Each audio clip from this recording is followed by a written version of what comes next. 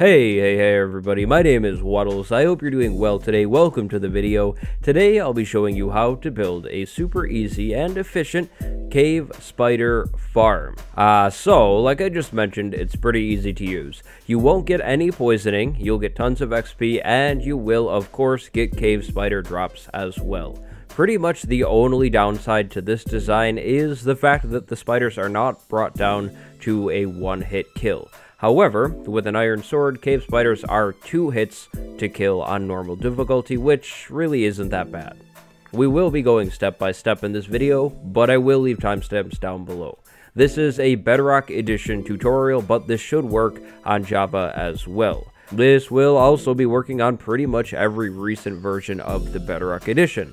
This includes all of the Village and Pillage updates and the updated Aquatic ones. So what do you need to collect up to build this farm? Well, the materials are actually pretty easy to get your hands on. Right here is everything you'll be needing. You will need exactly 1 chest, 1 hopper, and 1 iron trapdoor. I do recommend an iron trapdoor, but you could substitute a wooden one in. It just won't be as good.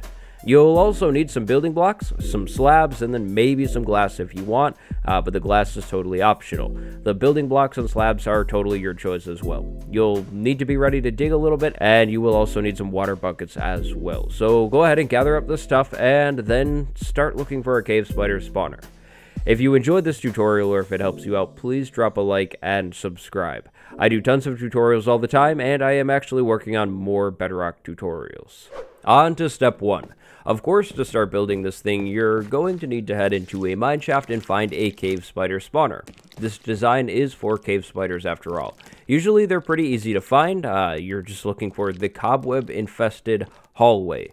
Go ahead and go into this hallway and clear out the cobwebs. I recommend taking water and just kind of dumping it in the hull. But be careful. On Bedrock Edition, you can waterlog spawners, which could be really annoying. You could use the sword to clear out the cobwebs as well. Clear this whole area out and make sure it's nice and bright so you don't have tons and tons of spider spawns.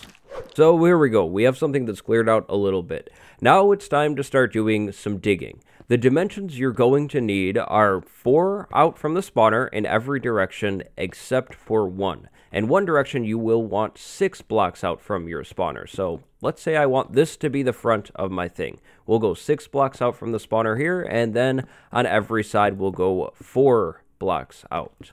So go ahead and dig out all of that space so you have a rectangle shaped room. In terms of the height, you'll want your ceiling to be 1 block above the spawner, so you'll actually need to fill in some blocks. The floor of this room that you're digging should be 2 blocks below the spider spawner. Be very careful not to destroy the spawner, because if you break this thing, it's gone. You can't get it back, so be very careful. And finally, I do recommend throwing a slab, any kind of slab, on top of your spawner in this step. This will help prevent cave spiders from idling around on top of the spawner. And remember that while clearing out this room, areas are going to get dark, so make sure you have plenty of torches on hand, because you probably don't want these cave spiders spawning and bothering you while you're building. So here we go. My room has now been all dug out. If you haven't done so yet, go ahead and close off this room to the mineshaft. So, something like this I'd want to block off because we don't want spiders coming in here. But do leave a way in and out of here because we'll be coming back into this room. Next, we need to do some counting. You'll want to count 7 blocks from the back of your room, which is the side opposite the 6 far off walls. So, front over here, back over there. You can either count this or just drop some water down and then break that final block. That would be the 8th block. Go ahead and pick the water back up if you did put the water down. What we'll be doing here is actually lowering the floor on the front of this room just a little bit more. After lowering the front floor just a little bit, head towards the front of the room, which I have now actually closed off, and dig out the block that is even with your feet. After digging that block out, you'll want to dig 3 more blocks down. I do recommend making a staircase so you can access this area. We're making a trench to move all of the spiders over to one side so we can farm them easily. This trench should be 10 blocks long. However, after your 5th block, you'll want to drop down 1 more block and continue over. So basically, we have a trench that is 3 or 4 blocks deeper than the floor to our spawner room. So go ahead and pause the video and copy the trench, get all this digging done, or don't, because we have one more digging step. After that 10th block, you'll want to continue digging and make a room. This room is going to be your spider farming room, so where you're going to stand to kill the spiders. Set up whatever you'd like in this room, maybe a storage system, an enchantment setup, whatever you really want, and the room can be however large you want. To make things easier on you, you'll want the floor of your room 1 block lower than the 4 deep part of your trench. So basically, when you're done, you'll have something that looks kind of like this. Now, my room is pretty small, pretty boring, but it'll do for now. This is just an example. Let's set up the grinding part of this design now. Take out what would be the 11th block of your trench and place a chest down. Climb into the trench and take out the 10th block and place a hopper facing into your chest. On top of your chest, you're going to want a trap door. This is the iron trap door, but it could be replaced with a wood one. I do recommend the iron trap door though. That's actually it over here.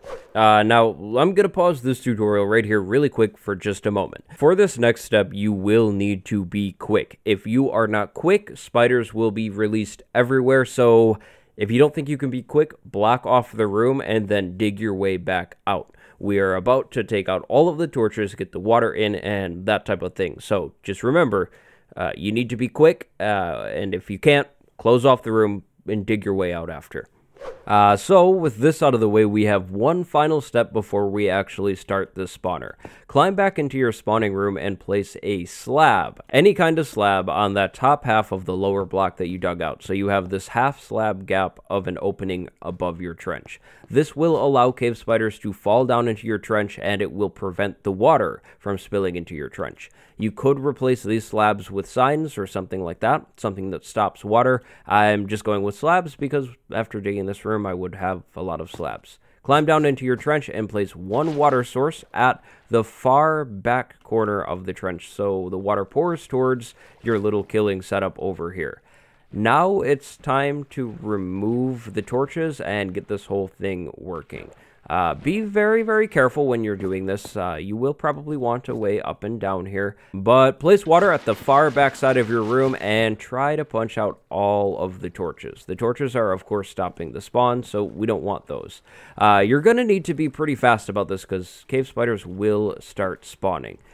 If you have a staircase going down into your trench, make sure you fill that back in.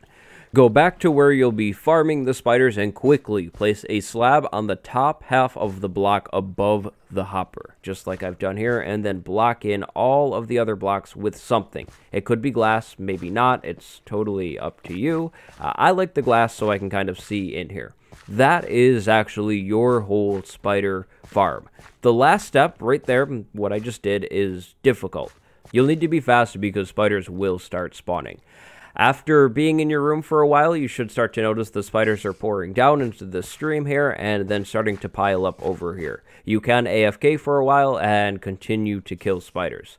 If you're setting this design up for more AFKing, I would recommend extending this trench further away.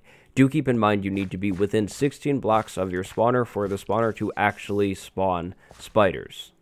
But that's just about it, actually. So go ahead and decorate up your room however you'd like, and then you're good to start grinding and collecting up all of your spider eyes, your string, and of course, your experience. If you have any questions, definitely throw them down in the comments below, or slide into my Danger Chat Discord, which is linked in the description, and ask them there.